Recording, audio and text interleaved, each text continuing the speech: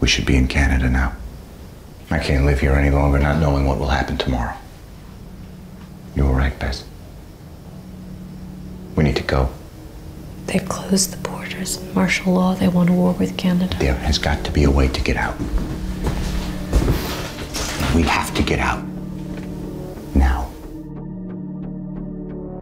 Welcome, everyone, to the sixth and final episode of the official Plot Against America podcast from HBO. My name is Peter Sagal. You know me, perhaps, from NPR's Wait, Wait, Don't Tell Me. For the sixth and final time, it is my privilege to sit again with the creator and executive producer of the Plot Against America, David Simon. Hey, David. Hey, thanks for having me back. Again, please go and watch not just the episode, the whole series, because we're going to be talking about a lot of things that played out throughout the 6 hours of TV that you hopefully have seen by now. Let's get into where we are when this episode starts. The rioting that we had seen acted out, much to Herman's dismay, at the end of last episode is now spread. There's rioting all over the country now, right? Wherever Walter Winchell goes.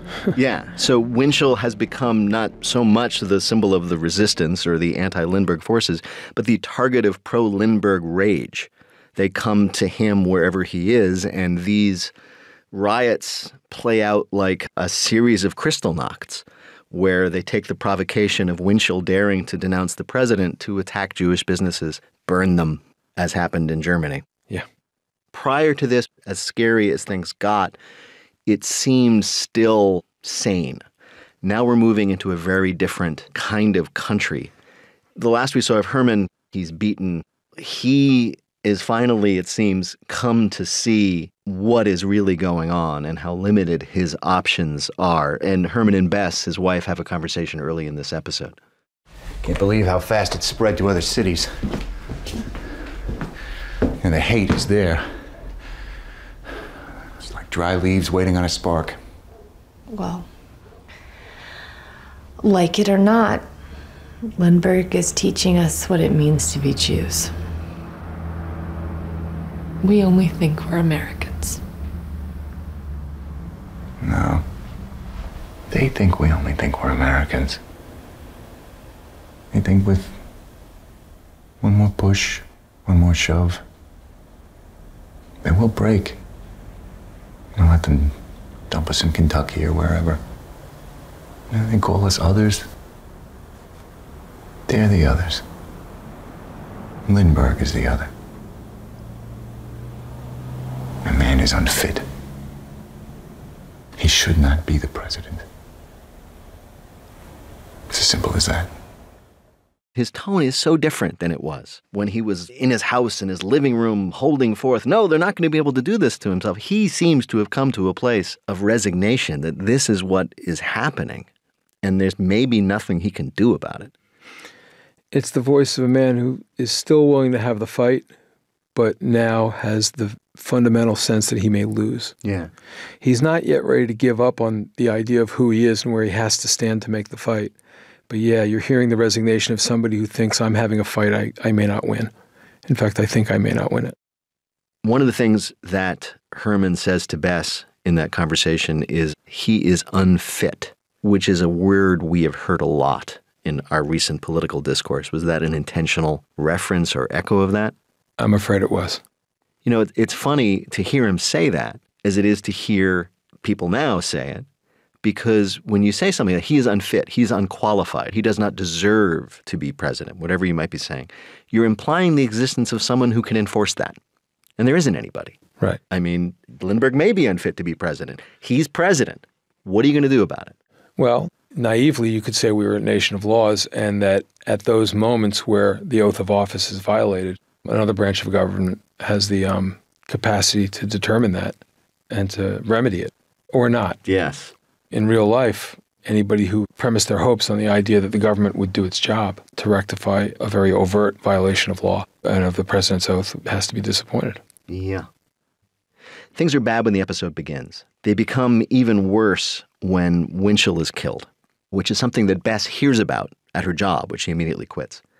Did you make a specific decision not to stage that assassination? I didn't know who we had that would have point of view. We've been rigorous about giving point of view only to 6 people throughout the piece. A member of the nuclear Levin family is there to witness it, or Evelyn is there to witness it, or Alvin is there to witness it. Those are the 6 points of view. Even Bengelsdorf doesn't have point of view. If you think about it, Evelyn's in the room. So anything else that happens off screen has to happen off screen. By and large, the power of the piece is played out in the Levin family living room. Yeah. Or on their street or on Summit Avenue. And we tried to stay true to that for the most part. Speaking of their house on Summit Avenue, this is something that I found lovely in the book and eventually as well in the TV show. The arrival of the Cucuzzo family in the basement apartment that used to belong to the Wishnau's. There's this initial moment of feeling of displacement or having something of the Jews taken from them and given to others. There's that chilling moment where Mr. Cucuzzo takes down a mezuzah and hands it to Philip. He's basically saying, you're Jewish. No, this is yours. I'm giving it back. And there are a couple things, though, about that character. First of all, we think of Italian Americans as being just another flavor of white people today, but they also had their immigration experience. They also were aliens in this land. Yeah. And that leads to one of the more moving things is when Mr. Cucuzzo comes upstairs later in the episode to give a cake and a gun. For you. It's very nice of you, Mr. Cucuzzo, but I really don't know how to shoot. But you pull the trig. Hey, you just pull the trig. We've been talking a lot in the course of this podcast about the similarity of the immigration experience and that sort of solidarity. The Irish, the Italians, the Jews were 3 of the essential pillars of New Deal politics. We will take the new Americans and we will deliver them to an ethnic coalition that will deliver the votes of the working class for the working class. And it worked for a long time. It worked for much of the 20th century, and it only began to fall apart, sadly, when that coalition was asked to include people of color. That was the moment where it was a bridge too far for some in the coalition to extend the same political equalities. At that moment, the commonalities were outweighed by the apparent differences that people perceived. And so the camaraderie that he depicts between the Cucuzzas and the Levins is a sad artifact in some ways of a different America. Yeah. There are a lot of different things that happen in this episode as befits the climax of a series, but let's just follow each thread individually. Sure. Winchell is shot and killed in Louisville, which is in eastern Kentucky, which immediately makes Bess worry about the Wishnau's. She calls and discovers Selden home alone. In the book, the most moving and powerful scenes, I thought, were Bess on the phone with Selden, mothering him from a distance. And it came across beautifully. Selden, that's enough of that. You're making yourself hysterical. Of course your mother is alive. She's just late coming home. But if she were alive, she would call. She always Selden, calls. please calm down.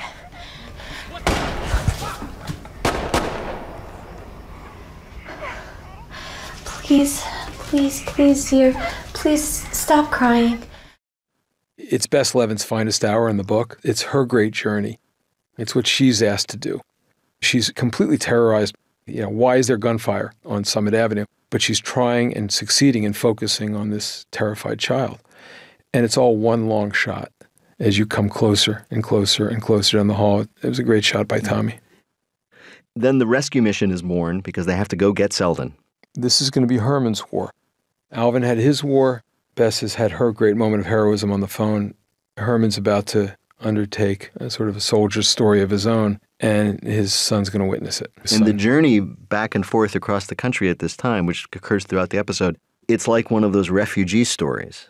How do we get from the shtetl to America? Except it's in America, and the terrors they come across are all domestic. And there's a lot that happens just looking at Herman's face as he sees what he sees. There's that episode, I think it's on their way back, where they drive slowly through a town where a Jewish-owned store is being burned while the firemen, I think, are just standing there watching. We actually have Dina Goldman, the production designer for episodes 4 and onward, talking about that particular scene. This was particularly scary because we built the facade of this general store in front of a person's house. It's kind of like a saloon, sort of old-timey Hollywood thing where you have most of the facade and then you trick it out with super special effects so that it doesn't actually burn the entire street down. But, even when that happens, it still kicks up the intensity a bunch of notches to make sure that everybody's safe. That was actually the last thing you shot, right, in the whole production? Yeah, we finished on that street after the controlled burn, after the fire, at about 4:30 in the morning. Maybe that has something to do with how exhausted Herman seems at that point. Yeah, he was the last actor standing. Yeah. Morgan was the last actor standing. There's something so terrifying about all those sequences, because there's a thing that's come up once or twice throughout the series where people recognize Herman as a Jew. Even the first episode, "Hey, Huden," the Germans shout. Or when the refugees are going to Canada and they see him and they pull over and they say, "Landsman, you're a Jew." Yes, of course. And knowing that he has been identified as a Jew as he travels through this transformed landscape, knowing that at any time this Klansman who stares him down could decide he's another Jew to beat or kill.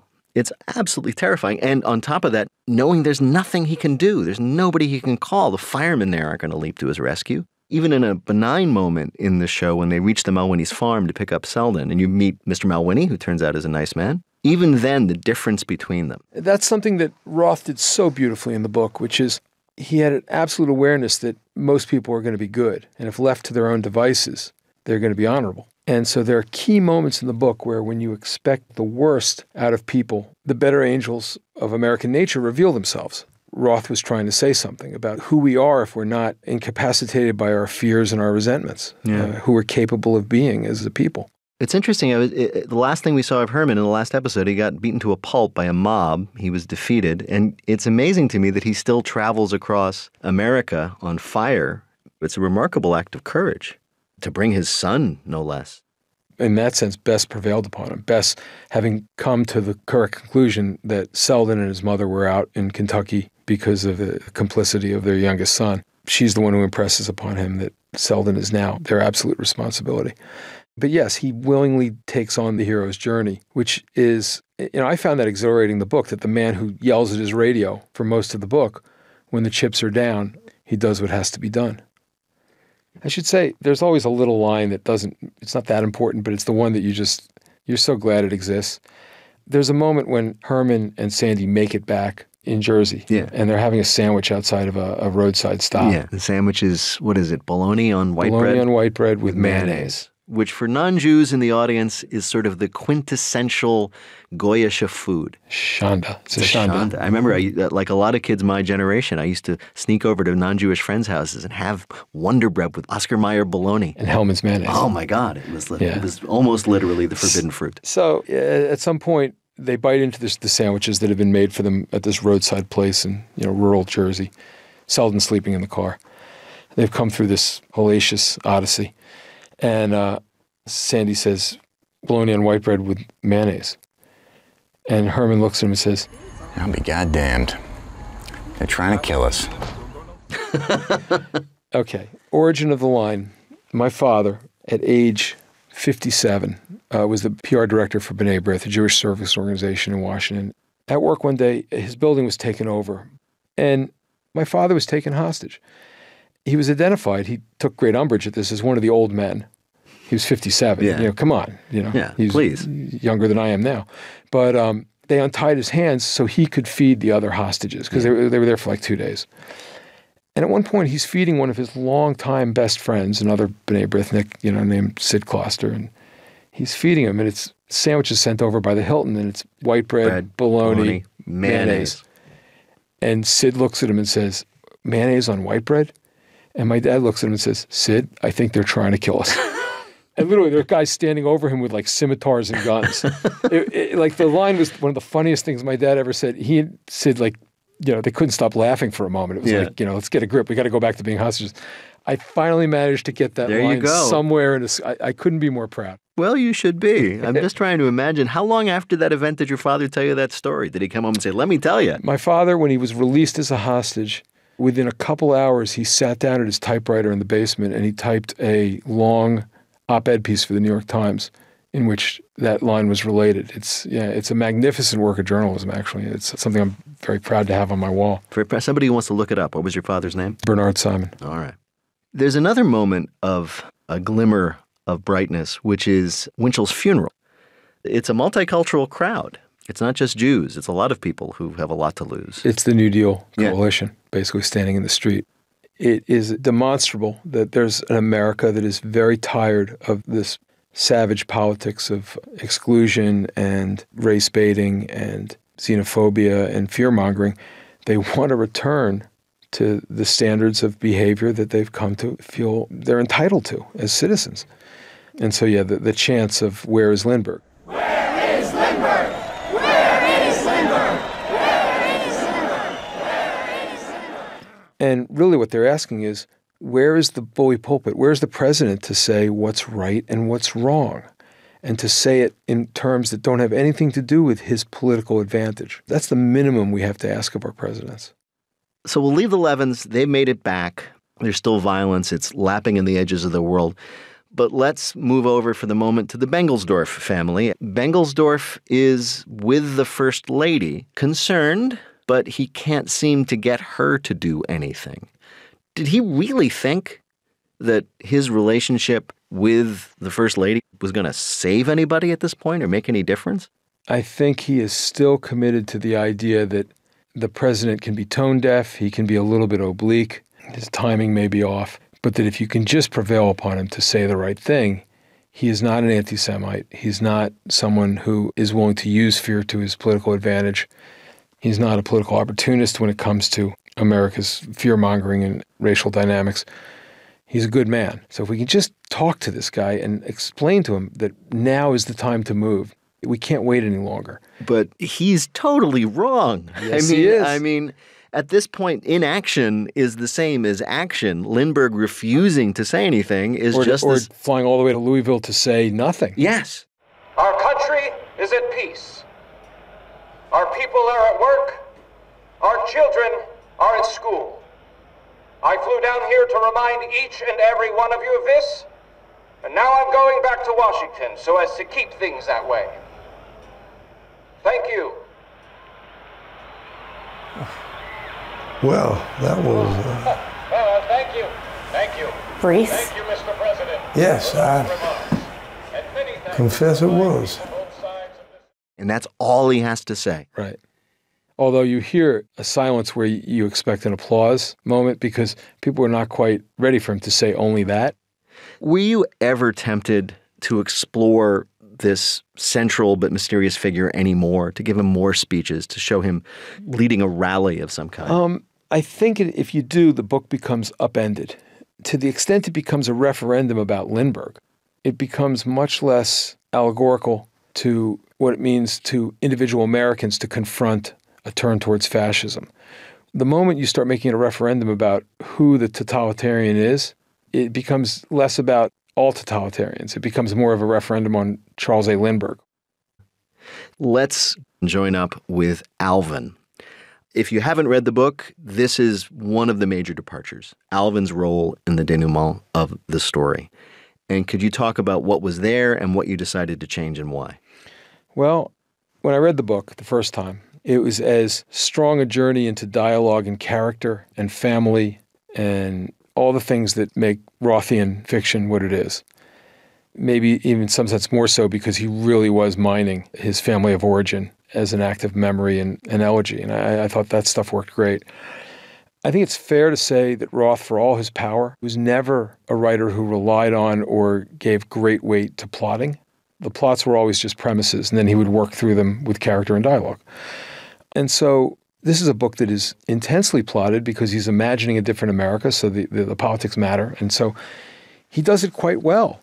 But when he's done, and when he gets to the end of the book and he's ready to have America return to the world of Franklin Roosevelt and to its own normative history, he does so with a very abrupt disappearance of Lindbergh into the clouds. It's a feeling of like waking up from a terrible dream. Right. It's just all over. I mean, I did feel a little disappointed, or I felt it was a little abrupt when I read the book, but it sort of works in the sense of he set it up well by talking about the earlier crashes that Lindbergh had when he was an airmail pilot and talking about the early days of aviation and, not everything was guaranteed and planes did disappear. And he sets it up as well as he could have. In a 6-part miniseries, I'm not sure that you can take people on the same journey, particularly people, an audience that has been raised on a world in which air travel is probably the safest form of travel statistically. And I brought all these concerns to Roth when I met him. It's the one place when I went to meet him where I had an ask. He had a few asks, changing the name of the family, don't make them Orthodox.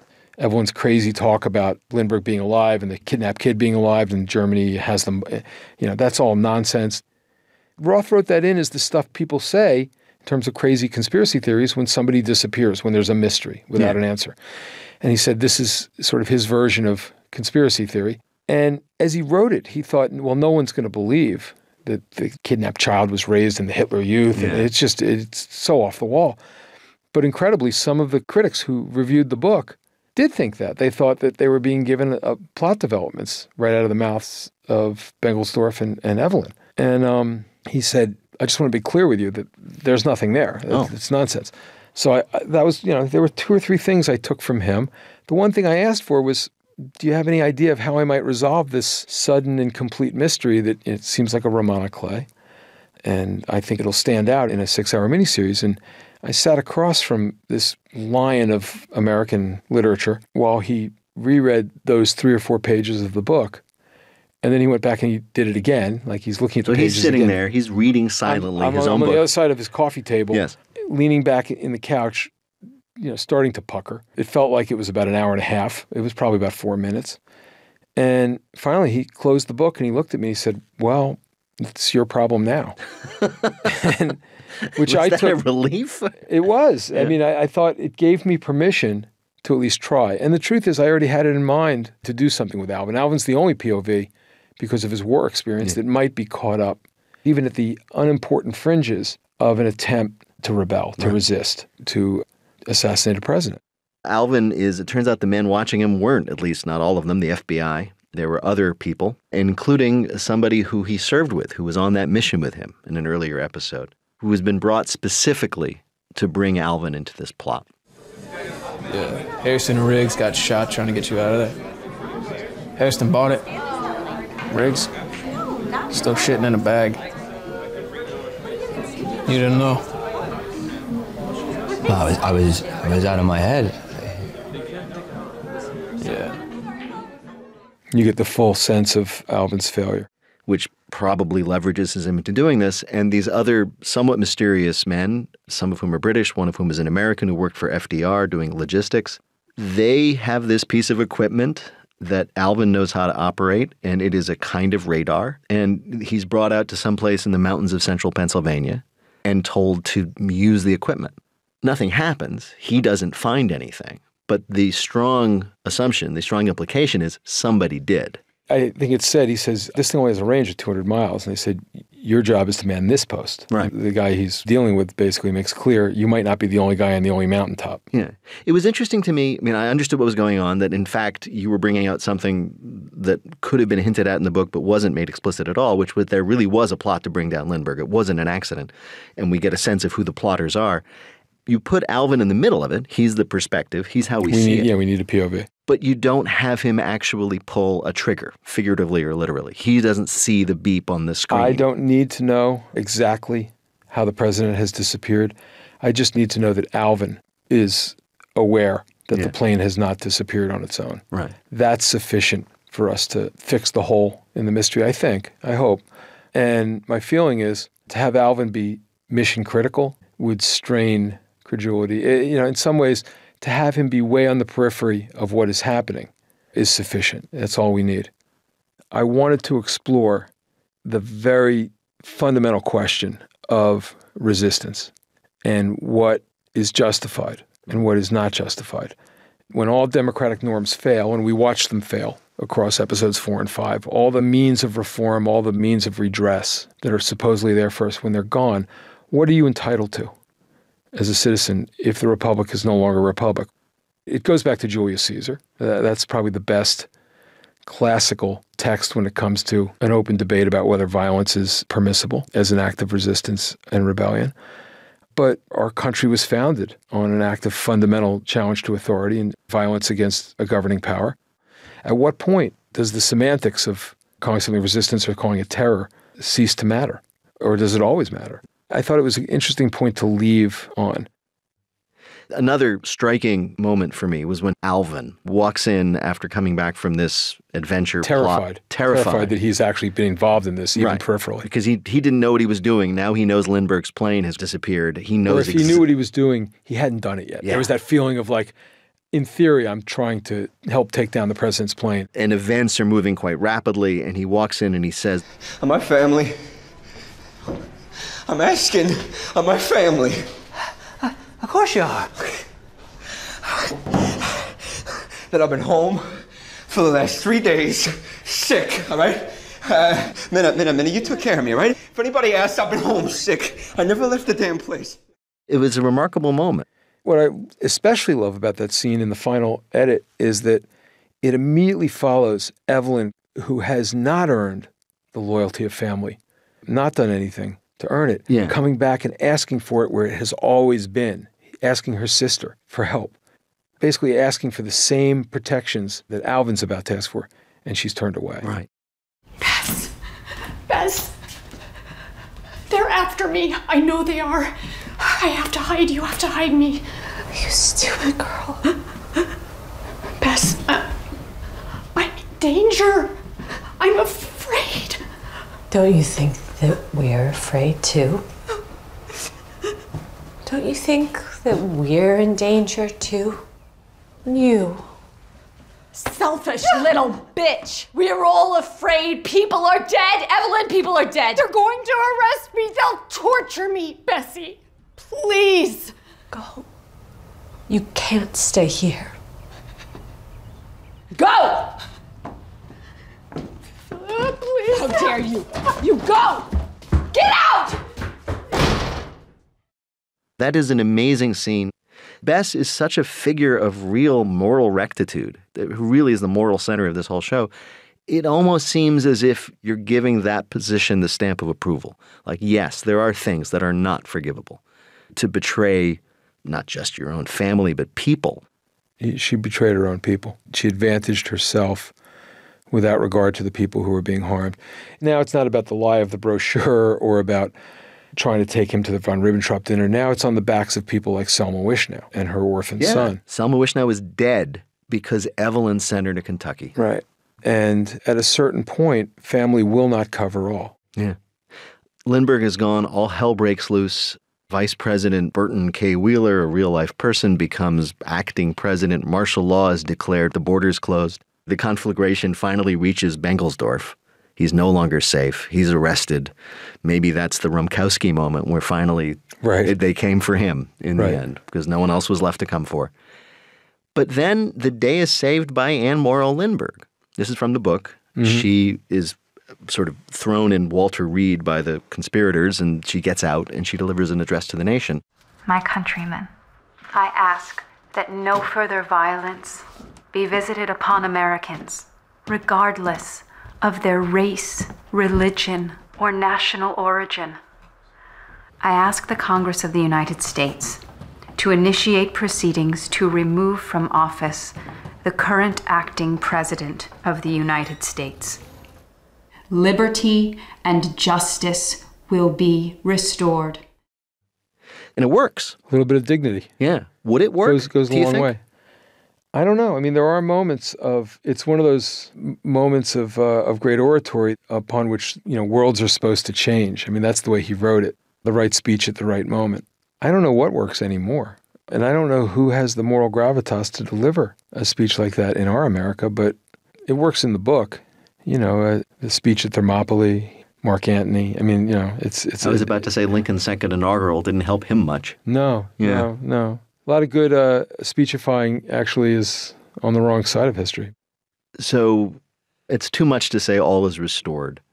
A lot of damage has been done. There's a lot of broken glass to be cleaned up. But things return to something approaching calm. Except in the Levin house, Alvin and Herman have a tremendous fight, a physical altercation, which is terrifying and scary. Do you have any idea what's happening to the Jews in this country? What's at stake now in this coming election? The Jews? I wrecked my life for the Jews. I lost my fucking leg for the Jews. I lost my fucking leg for you. All you talk about Lindbergh and about how goddamn awful he was, but did you ever do anything about it? Huh? Did you ever get off your ass and fight? Or were you just gonna sit there by the fucking radio, complaining for the rest of eternity? And you're gonna talk to me about the Jews? You? If Lindbergh was still here... but he's not, is he? Thank God. Is that what you think? That the Jewish God, huh? Yahweh himself waits until the time is right to put a plague on Pharaoh or part the sea so you can sit on your ass and wait for God. You think it's easy to speak out against a Lindbergh? Do you think it doesn't cost? Speak? When the fuck do you people ever act? Huh?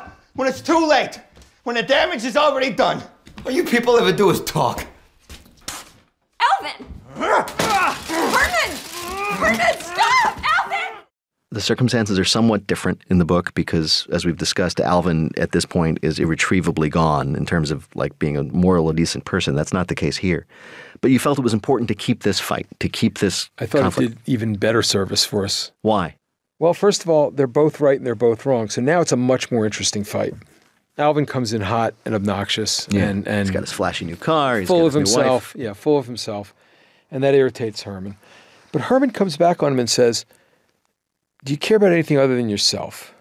And he's basically talking to a guy who did give his leg for the cause for which Herman claimed so much fealty. And then what we also know that he can't tell Herman is that when called upon again to do something even more extraordinary and with greater personal risk, he answered that call. We now have a different person facing off for that fight who is confronted by the anger of a longtime antagonist, his uncle, who doesn't represent him fairly in his criticism. Meanwhile, we know that Herman has gone through hell and high water to rescue Selden. And that could only happen after the disappearance of Lindbergh, plot-wise, and it could only happen after the rescue of Selden. They both bring their heroism, unspoken to the other, to the table, and they both carry that on their shoulders. And so the fight becomes far more tragic. It's true, because in the book it's inevitable, but here it almost feels like it could have been avoided. Right. Like they actually almost agreed. You can imagine that if Bess had sat across from Alvin and told him of the journey to get Selden, and Mira had sat across from, if she even knows, I don't know if she, but it had sat across from Herman and told him, you know, what the nephew had been involved in at great risk for the sake of ending a totalitarian threat. You get the impression that it could have ended in an embrace and an apology, but nobody knows anything. All Herman sees of Alvin is these guys getting fat and getting crooked and getting full of himself. And when the nation has been through so much to reveal what's really important. And Alvin, all he knows of the uncle is he yells at the radio. So it somehow felt incredibly resonant and tragic. In order to preserve the nuclear family of the Levins, they've had to jettison Evelyn and they have to jettison Alvin. Everybody's home, peacefully or not. The fight has happened and we arrive at the end. Again, in the book, as we have said, it's all over. It's like a bad dream, and Philip Roth, writing from the perspective of being an adult, describes history then taking its course in the way that it did in real life. Pearl Harbor is bombed, FDR is restored to the presidency, we enter the war, we win it, etc. You made a very different choice. We don't find out who won the election. And there's a sign that the election itself is being rigged. It may be enough to corrupt the election or maybe not, but we know that they're engaged in things beyond just counting the votes. Right. Herman leans into the radio to hear the first election results. Cut to black. Well, not quite to black. We cut to the radio dial as it turns slowly from yellow to orange. What did you want the audience to take away from that ending? I wanted the audience to walk into an election year in America. Maybe the most important election year in quite a long time. And I wanted them to remember this miniseries when they go into the voting booth. To me, just as an audience member, you were rejecting the message of the book, or at least the end of the book, in which everything eventually returned to normal, and this strange eruption of madness into history passed away and everything took its normal course. And it seems to me like what you're saying is you can't count on that to just assume that this will all be over, whatever it may be, is foolish. They're in a fight for their lives in 1940. They're in a fight to restore American ideals. That's where we left it. That's what Election Day is in 1942, after Lindbergh disappears, but the movement Lindbergh set in motion is still thoroughly engaged.